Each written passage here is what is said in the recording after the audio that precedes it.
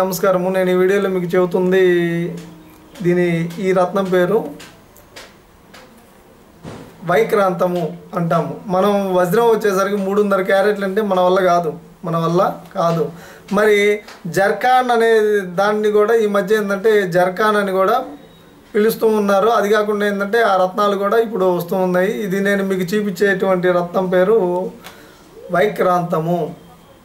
ఇది శుక్రుడికి ఆల్టర్నేటివ్గా ఉపయోగిస్తూ ఉంటారు.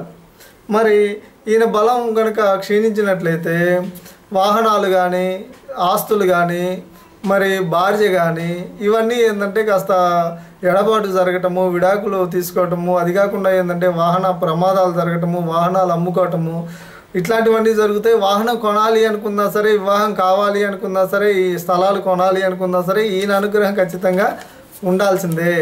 మనకి సొమ్ము కావాలన్నా సరే శుక్రుడి యొక్క బలం ఖచ్చితంగా ఉండాల్సిందే.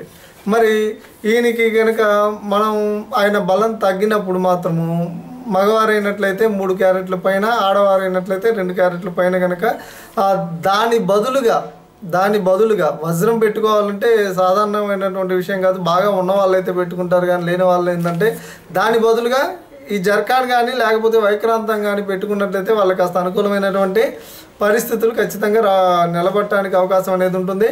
మరి ఇది వచ్చేసరికి శుక్రవారం పూట మాత్రమే ధరించాలి. అది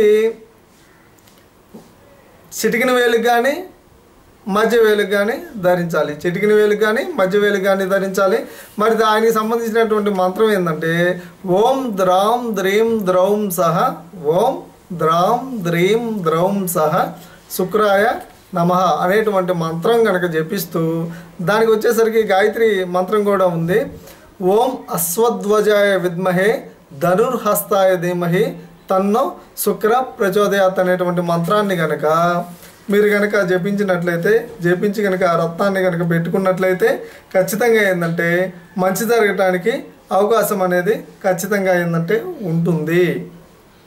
కాబట్టి ఆ శుక్రవారం రోజు కనుక ఈ మంత్రాన్ని జపిస్తూ తెల్లవారుజామున కనుక పెట్టుకున్నట్లయితే వాళ్ళ సంసారం కూడా బాగుండటమే కాకుండా ఏదైనా సరే కొనుక్కునేటువంటి స్థితి కూడా ఆ మహానుభావుడు మనకి ఇవ్వడం అనేది జరుగుతుంది. కాబట్టి ఈ వీడియో కనుక మీకు నచ్చినట్లయితే లైక్ చేయండి, షేర్ చేయండి. మరిన్ని ఇట్లాంటి వీడియోస్ కోసం మన 6 తెలుగు ఛానల్ని సబ్స్క్రైబ్ చేయండి.